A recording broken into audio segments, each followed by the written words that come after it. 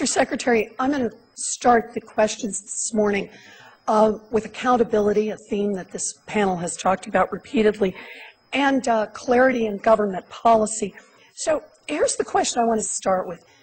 The auto industry has received taxpayer money, but it has been linked to changes in management, changes in business practices, breaking labor contracts, and causing bondholders to take losses at a minimum. The banks have received 10 times more money than the auto industry, and yet they seem to be receiving a very different treatment.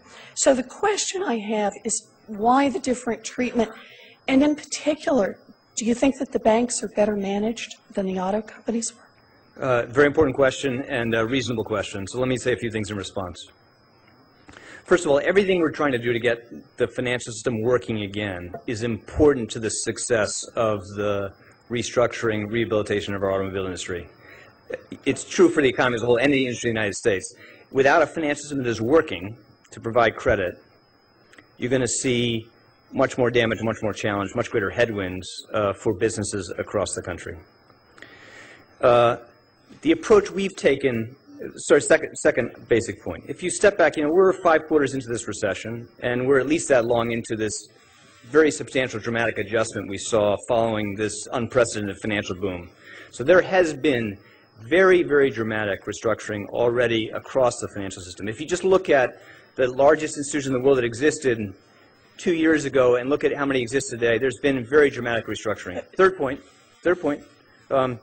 as your colleague said at the beginning, in assessing what was necessary going forward to solve the problems we inherited, we made it clear that where we're going to provide capital in the future, we want to target it to where it's necessary. We want to do it on a differentiated basis. We don't want to do it with conditions, not unconditionally, but with conditions, not just to help protect the taxpayer, but try to help ensure that the system emerges stronger, not weaker. That's a very important principle.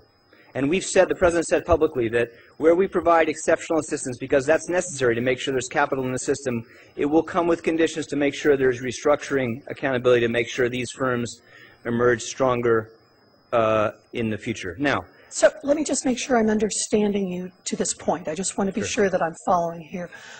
Are you saying that the difference in treatment between how the banks were treated and how the auto industry has been treated is effectively one of timing, and that going forward the banks will be treated with the same kind of accountability at a minimum that's been demanded from the auto industry? Well, I'm trying to be candid. They're different challenges. They require different solutions, but there's less difference than your question suggests. Just to cite a couple examples. If you look at where the government had to act early and substantial force in some of the largest and weakest part of the system, in that context, both in the context of Fannie and Freddie and the context of AIG, we were very clear that the conditions in that context came with changes in board and management for exactly the reasons you said.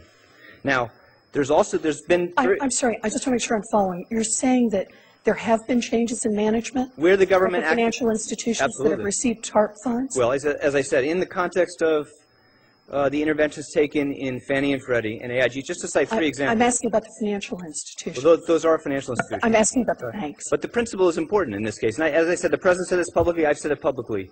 Going forward, where institutions need exceptional levels of assistance, we will make sure that assistance comes with conditions that provide for the necessary degree of accountability, help ensure these firms emerge stronger rather than weaker. And that's an important principle. We're committed to do it. Now, what is necessary in each specific case is judgment we're going to have to make. But I think that's a very important principle. It's at the core of our program. Good. Thank you, Mr. Secretary. I have a second question on accountability. In the last few weeks, banks have been announcing, a few banks, that they have quarterly profits. But there's also been a renewed acceleration of home mortgage foreclosures and new examples of raising fees on customers who have met all of their contract terms and raising interest rates, even for consumers paying on time.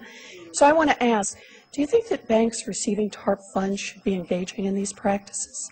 I just want to underscore our commitment, the administration's commitment to doing everything we can to help mitigate the damage homeowners are facing across the country. Now, if you look at the programs we put in place, they are very comprehensive, very aggressive, very dramatic programs to make sure that people are getting relief where they need it. And just to point out how powerful these are already, If you look at the programs we put in place, have made it possible for already hundreds of thousands of Americans to refinance and take advantage of lower interest rates. That's a core part of our program. Now, you're right that we're also moving quickly to put in place these programs to help prevent foreclosures, allow modifications. And we're making a lot of progress in that area.